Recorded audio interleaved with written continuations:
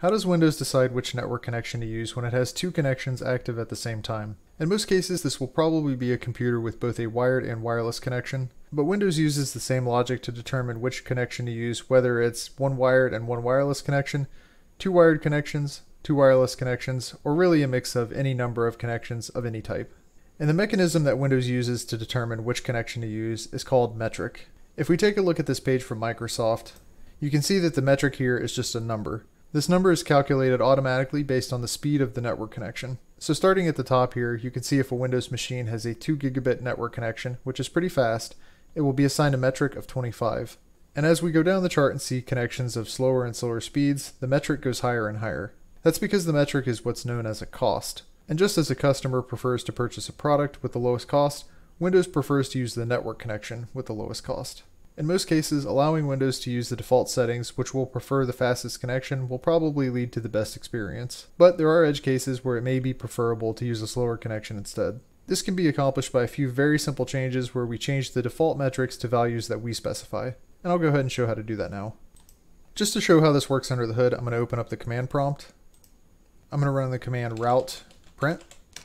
And if we look at these routes at the top here with all zeros, these are known as default routes.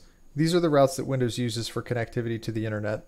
Based on the IP addresses, I know that this route is my wired connection with a metric of 25, and this route is my wireless connection with a metric of 35.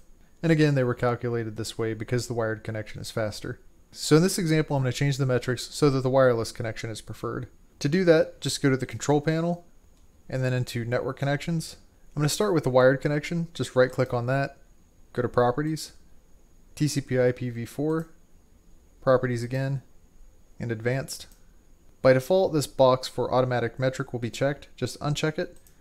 And I'm going to set a value here of 50 and then hit OK and close out of the other windows. Next, I'm going to go to the wireless connection, right click, properties, TCP/IP v4 again, properties again, advanced again, uncheck automatic metric, and this time I'm going to set it to a value of 30. And there's nothing special about these values that I'm setting, I'm just making them up. Again, the idea is just that we have to tell Windows that the wireless connection has a lower cost than the wired connection, so that the wireless connection will be preferred. So I'm going to go ahead and hit OK and close out of the other windows. Now if I go back to my command prompt screen and hit the up arrow to run the route print command one more time, we can now see that the metrics that we set have taken effect. So the wired connection has its metric of 50, the wireless connection has its metric of 30, which makes the wireless connection preferred. Alright, so that's it for this video. Hit like if this helped you out, and thanks for watching.